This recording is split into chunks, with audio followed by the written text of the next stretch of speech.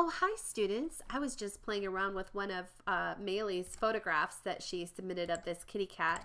I was just making a fun little surrealism design out of it.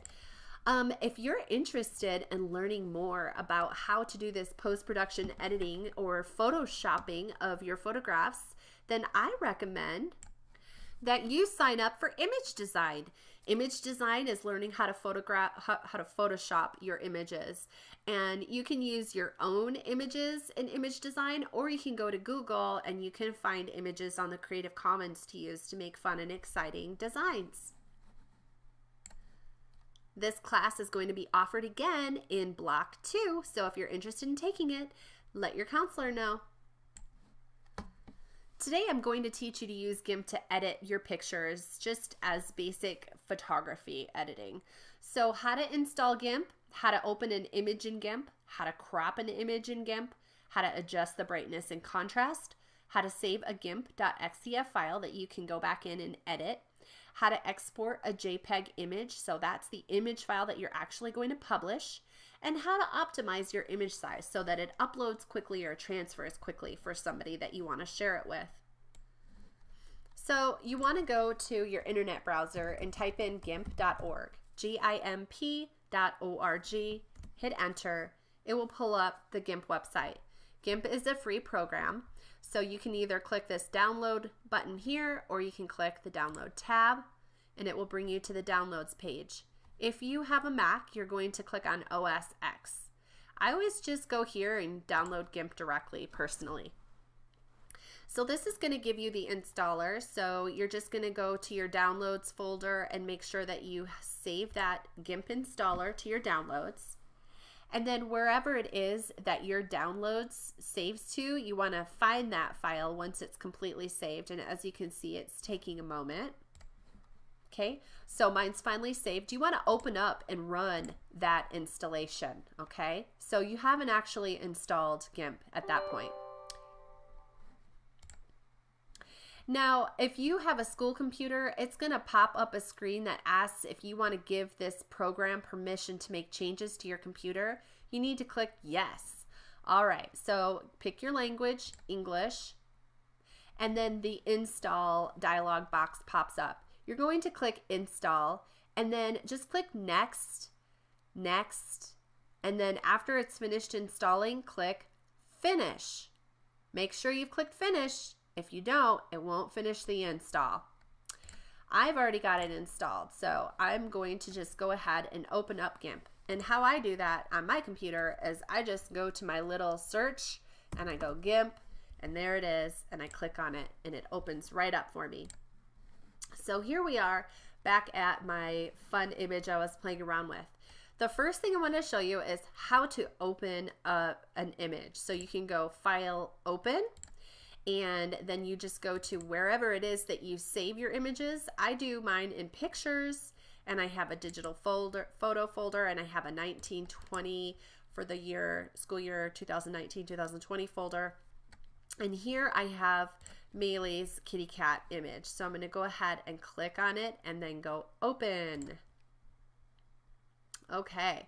So there is my cute little image, and I always am looking in the layers. So over here are your tools. If you hover over them, you can see the names of the tools. We're going to be using the crop tool today. All right, and if you can't find these docks, then they're under Windows. Windows, dockable dialogues. There's your layers. So if you're not sure where they are, just click there. You'll get them. Tool options. If your toolbox isn't showing up, there's your toolbox. Okay. Sometimes you might accidentally click hide docs. Ooh.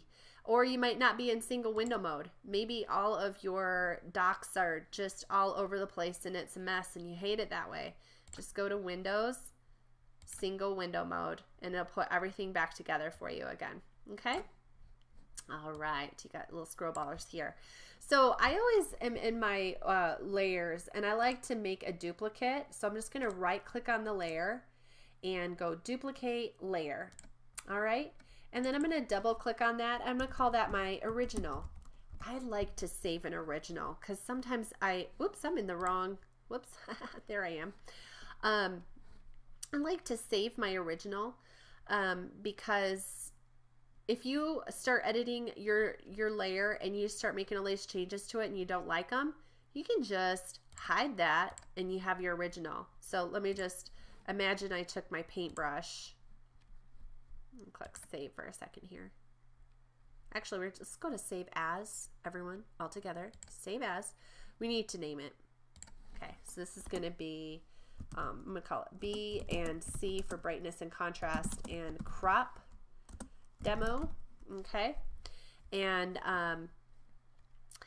it's going to save into the same folder, 1920 digital photo, and it's saving it as a .xcf file. And you can't change that. So don't go in here under save and try to change that to JPEG, okay? No, no, won't work. It's going to save it as a .xcf file because this is GIMP and it's saving it as a GIMP file. So then you're just going to click save. Okay, so the file name's up here now, and now my RAM is free, my random access memory. GIMP uses a lot of your RAM, so if it starts to not do what you think it should, just go up to File, Save. I'm constantly saving. So let's say I grab my paintbrush. See, it doesn't even want to grab my paintbrush. I grab my paintbrush, and you can change the colors of the paint, and you can use even this fun little eyedropper and grab colors from your actual picture, which is fun. But let's say I decide that I'm going to paint on my picture. Boo, boo, boo, boo, boo. Okay, and I go, oh, I don't like what I did. I can just click on the eyeball and hide that layer. See, isn't that cool? That's what the eyeball does. So you're actually looking from the top down through the layers. And you can see the original layer is still there. In fact, I'm going to go ahead and click right here. And when I click on that little spot, it locks the layer, and I'm going to hide it. Just going to put it away. Lock it up and put it away. And bring this one back. No, I didn't like that, but that's okay. I can hit Control Z, and it'll go back, and you'll notice it's going back and undoing all these things that I did a second ago. Ooh, it's not wanting to go back that. Oh, there. Oh, hit Control Y. Okay, I went back too far. Took away my duplicate layer. All right, so I'm going to lock it, and I'm going to hide my original, and I'm just going to click on that layer and work in that layer. The whole reason why we came here is because I wanted to show you how to crop. So I'm going to click Save, and I'm going to grab this crop tool right here. If you hover your cursor over them, they tell you what their names are. Grab the crop, and I'm just going to draw by clicking and dragging, click, hold, drag, a rectangle around it. And you grab these corners here, each of the corners. Now, if you don't grab the corner and you click in the middle, it crops it. Okay, you hit Control Z. So let me draw that again. But if you are clicking on those corners, you can move the crop box around the way you want it. And I kind of want to have my crop box set up so that it's kind of a square, and it's leaving more space on the side where the kitty cat is looking off. So I'm kind of like seeing that kitty cat's field of vision, right? Drawing my eye over to what the cat is looking at. I'm going to click in the middle, and it crops it. So boom, you learned how to crop. Now I'm going to click Save, and I'm going to go to Colors. This is a color menu, and there's all kinds of different fun color tools you can look at up here, all right? But we're going to just go to Brightness and Contrast, because this is the thing that I've been telling you I want you guys to work on. This is what happens when you increase your brightness, okay, or decrease it. You get highlights or lowlights, right? Okay. But they're in between pure blacks and pure whites, okay? So I already know, because I use brightness and contrast a lot, that I need to beef up my brightness. Contrast, what it does is it makes your blacks blacker and your whites whiter. So watch the whites and the blacks. The whites are getting whiter, the blacks are getting blacker. Okay? Pretty cool. Now I did lose some of my ocean. That's kind of a bummer. I do want to have a little bit of the color of the ocean if I can and still have a pop, but you know, might have to. I gotta have that pop. I just gotta have it. Okay, I'm feeling the pop. I'm liking it. And I'm gonna click OK. And now I can hit Control Z to undo, and see, that was the picture that Maylee submitted to me. And when I saw that picture, I thought, oh my gosh, that is just a gorgeous picture, but there's no contrast. See, you know, I get real upset when there's not enough contrast in the picture. I'm going to hit Control Y, and that's going to redo my changes, okay? So there's my high contrast picture. It pops. I love it. If I put my eye on my lower layer, I can also hide the top layer, and that's another fun way that I can see the difference. Now, you might not want that dramatic of a pop, and you don't have to have that dramatic of a pop. I'm just trying to show you. If you want to make something pop, that's how you do it. All right, so let's go ahead and go File, Save, so that we have the final saved version, okay, of your GIMP with all your layer work and everything. And if you ever open up that GIMP file, it'll have all your layer work there. And then we're going to go export, because remember I was telling you that if you want to be able to share this picture that you've edited in GIMP, it's no longer a JPEG, it's a GIMP file now. You have to export it. You have to take it out of GIMP. And normally the first time that you go to export an image from GIMP, it will have a default of ping right here. So you can either go in and you can type in .jpg, and it has to have the dot. Or you can go down here, I'll put the ping in again so you can see how it works. You can go down here to select file type and click on that little plus, and then you just scroll down until you find JPEG. It's alphabetized, and watch what happens to the extension up here when I click on that JPEG right there. Boom, it automatically changed the extension for me, okay? Now, before you click export, are you following me? Don't click export yet. Move this over. I need to be able to see my kitty cat, because we're going to do the final step now, which is to optimize your image. Remember, you want to make it small enough that it's going to transfer or share or upload or download really fast. But you want it to be large enough that it has the good quality, right? So let's go ahead and click on export. And this dialog box pops up. This is your image optimization window. I know you've probably seen this before and you haven't really known what to do. You're like, I don't know, what quality should I make it? Well, what you're gonna do is you're gonna show your preview. The reason why is because when you don't have the preview shown, it doesn't show you the file size. So let's click on show preview, and now it's calculated the file size. It says right now it's at 679 kilobytes. Well, I promise you, it's still a really big file, okay? So I'm gonna just slide this up to 100%. Bam, look at that. That's 2.2 megabytes. I know that doesn't seem like a lot to you, but that is a lot. Like, some people's computers are kind of slow, and if you're posting on a website that has a lot of other graphics on there, it's gonna slow down the transfer speed. Have you ever gone to a website and it took forever for stuff to load? Yeah, it's because they didn't optimize their images, okay? So optimizing is really important in the real world. So notice what happens when I take this down to 86% quality. I'm at 578 kilobytes. How's the image looking? It looks great.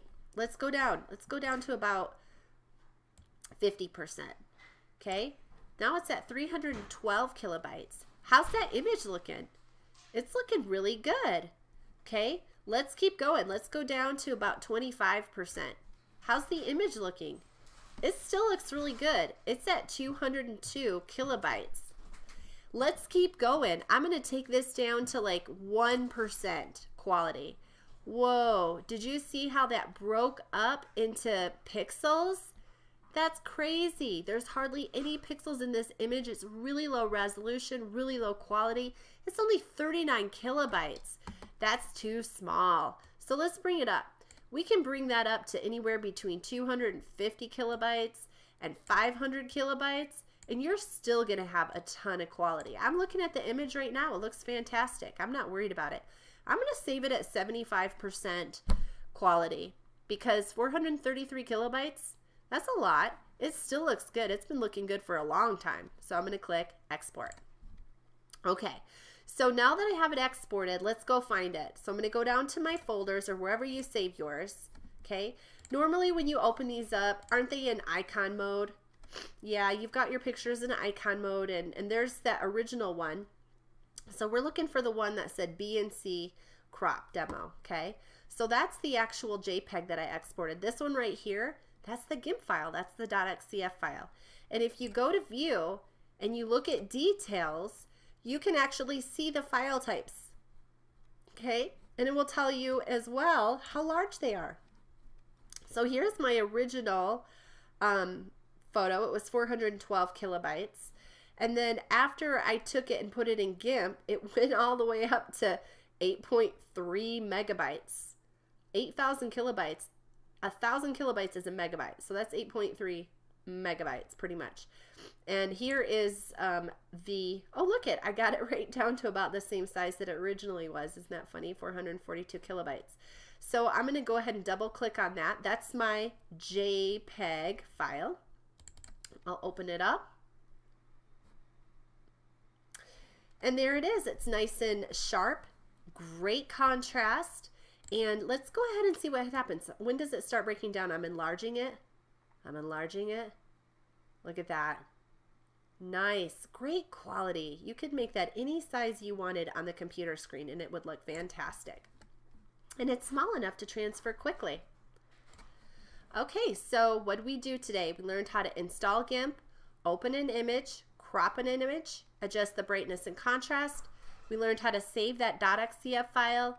We learned how to export the actual JPEG image, and we learned how to optimize your file size so that it uploads and transfers quickly. Good job.